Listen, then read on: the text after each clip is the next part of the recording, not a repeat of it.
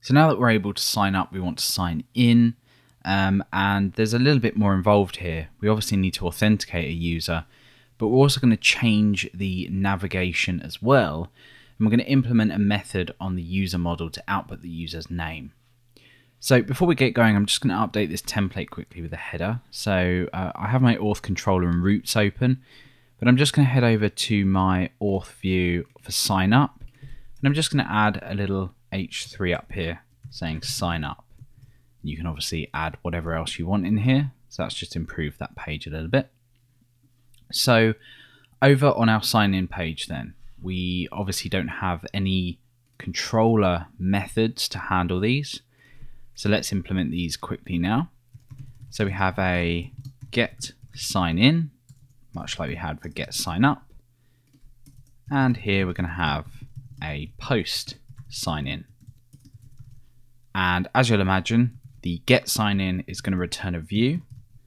And this view is going to be auth.signin. So let's create this file just now. So under our views, create a new file. And we'll go ahead and call this signin.blade.php. And again, you will have had the markup in the course files. So we can just paste this markup in here. In fact, let's pull over our base template first. So let's paste that in there. Get rid of all of that content in there. And let's copy over the markup within the course file. And just re-indent this. We'll go ahead and we'll add an H3 just up here. And we'll say sign in, like that. So we now need to modify our routes. So I'm just going to be really lazy and I'm going to copy these. I'm going to paste these because they're very similar. We're just going to say sign in, change this to get sign in. And we're going to call this auth.signin instead. And we'll do the same for this as well. And of course you can give this any URL you want, it doesn't really matter. So we're going to say post sign in. And again, for the auth controller, we'll kill the page here and say sign in. Okay, so now that we've done that, let's go and head over to sign in. We can see our form there. We've got this remember me checkbox as well handy, so we can check this if we do want to be remembered. But we're going to update the navigation quickly so we can click on sign in. So from any page we can click sign in. So over to our templates, partials and navigator. We know the name of this route, so we can update it here. So we say route auth.signin, and then we can go ahead and we can click on that if we want. We can move between pages. Perfect. So when I hit sign in now, we get a token mismatch exception again. So we need to include that in our form. Let's just close these off. And we can go ahead and add that here. So remember, it's an input type of hidden. The name is underscore token. And the value is session token. So now we should be able to submit this through. And then we get sign in. Great. So although that was submitting through, we still have the action as a hash. That would have just gone to the same page. But it's always good practice to include your full URL in here. So we have auth.signin for that form action. Okay, so over on the auth controller then, when we do use post sign in, we have the same request here. So we can just pop that in there. And we do pretty much the same thing. We just need to validate everything. So the validation here is really straightforward. We just want to make sure the email and password are required. There's not really any further validation that we need. So we're going to say this validate request. Then we pass out an array of our names and rules. So the email is required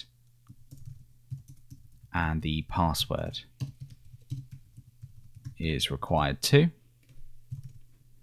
And then here, again, we'll just say all okay, just so we know that we're working well.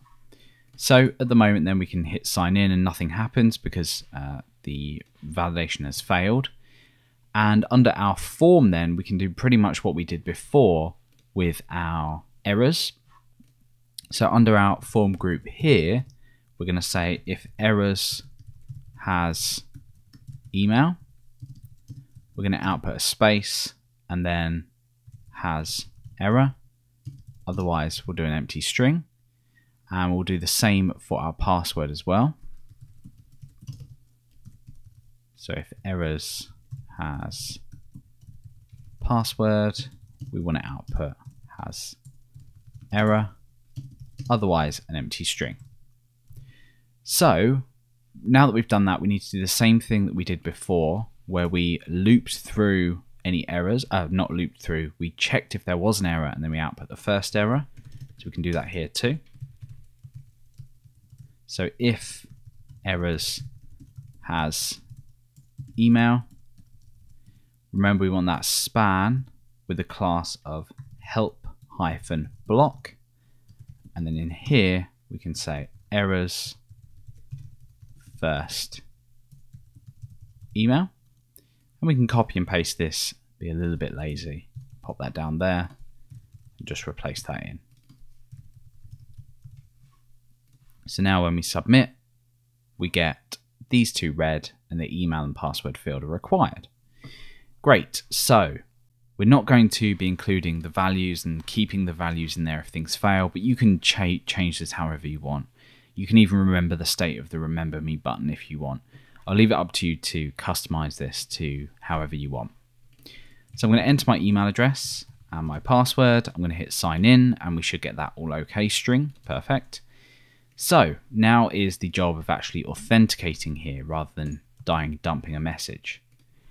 So to authenticate, we can wrap this pretty much all in an if statement. And we need the auth facade. So I'm just going to import this up the top here. So I'm just going to say use auth. And we say if not, auth attempt. So we're attempting a sign in here.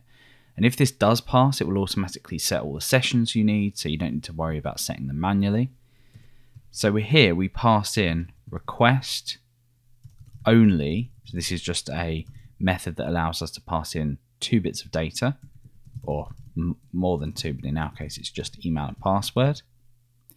And once we've done that, you can see we've got this array here, or this piece of data here, we've got this array in here. And what we can also pass into auth attempt is the remember me state.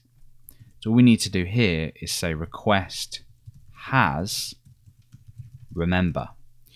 So what that will do is it will check if our remember checkbox here, it has actually been checked, if it has an on value, and the name of that is remember. So it's pretty straightforward. So if that is the case, then we want to return back and say we could not sign you in, because remember this is checking for false. So we want to return redirect. We could redirect to root, but we'll just do redirect back with info. So our alert box we created earlier, could not sign you in with those details. So otherwise down here, we want to redirect the user to the home page and give them some info that they've been signed in. So we can return redirect to a specific route with some data, and that data is going to be in the info key in the session. You are now signed in. So we'll test this out. It won't look like we're signed in when we do successfully sign in, but then we can update our navigation to reflect that. So I'm going to just enter in Alex, and I'm going to enter in a wrong password, hit sign in, and okay, so class chatty user not found.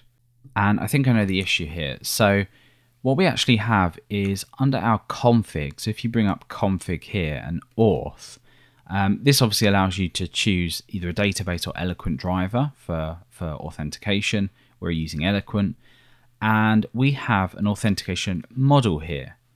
So what we need to do is change this, because at the moment we are using the chatty namespace, but remember we deleted that original user model and we replaced it or recreated it inside of the models directory.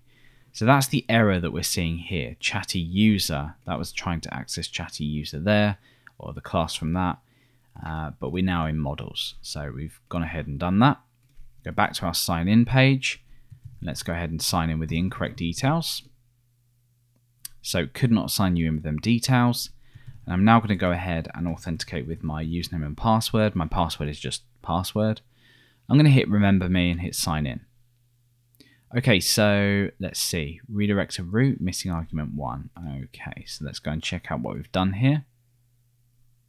Okay, of course. We didn't enter home in there. So let's go onto the sign in page and just go ahead and do that again.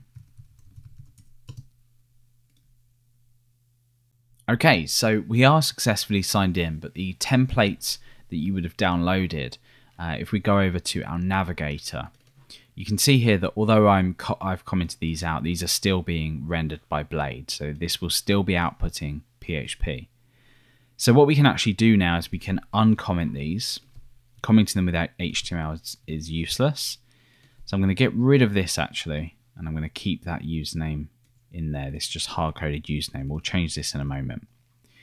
So now what this is going to do then, we can get rid of these comments as well. So make sure these are uncommented. And we'll just go through this very quickly. So if the user is authenticated, we want to show links like timeline, friends. We want to show the search form so they can go ahead and actually search for a user on the site. And then down here on the right navigation bar, this is all Bootstrap markup and styles obviously. We're checking if the user signed in. If they are, we're showing their username. We're asking them or giving them the option to update their profile. And we're also giving them the ability to sign out, which we'll be looking at next. Otherwise, we're saying, well, you can sign up or sign in. So let's save this, make sure it's in this state. Let's go and refresh now. And you can see that we get the navigation that reflects a signed in user. And let's quickly implement this get full name or username method that we saw in the template, but we didn't actually implement on our user model. So I'm going to head over to our user model. So remember, inside of app, models, user. And let's go ahead and implement this now. So we're actually going to have 3 methods here, just in case you want to choose between them, use them individually, or just have the flexibility there. So the first one is going to be a function called getName. This will get the user's full name. Otherwise, it will return null. So we have a quick check in here. This is going to check this first name, so our first name column, and this last name. So if they are both available, we know that we have a full name. So we can return this first name, a space, and then this last name. So that's going to get our first name. So now we are going to implement a check for our first name. So we're going to say, well, otherwise, if this isn't returned, this is the next check. So we're going to say if first name, return this first name.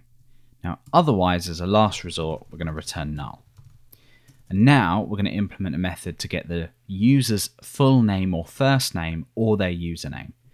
So this is really straightforward because a lot of the checking is done here already. We're going to say get name or username. And this is going to return this get name, which is the method that we've just created. Or if that isn't available, it's going to return this username. Pretty straightforward. And we could also go and we could implement a method like get first name or username. So we wanted to address them in an email or something like that. Or we just wanted to informally address them somewhere and not output their full name. We can have get first name or username. And all this will do is it will return this first name. And if that doesn't exist, so if it's a null value, we're going to output their username because we know that always will exist. So what we can now do is using get name or username. You can even use get first name or username, but I'm going to do the full one. In the navigation, we can now replace this Dale placeholder with that. So we can say auth user, which is our user model now, and we can use that method. So this for me will just show Alex, But if I were to update my first and last name, which we'll be looking at later when we work on update profile, then that will show my full name. But of course you can change that and just show the user's username if you wanted to. So we are now successfully signed in. We have our remember token stored. If you hit inspect element, go over to resources and cookies and over to the domain you're working on, you'll see that we've got that remember token in there as well as our Laravel session. So that is signing in. Not entirely straightforward, but really pretty easy to do. So next, we're going to be looking at being able to sign out.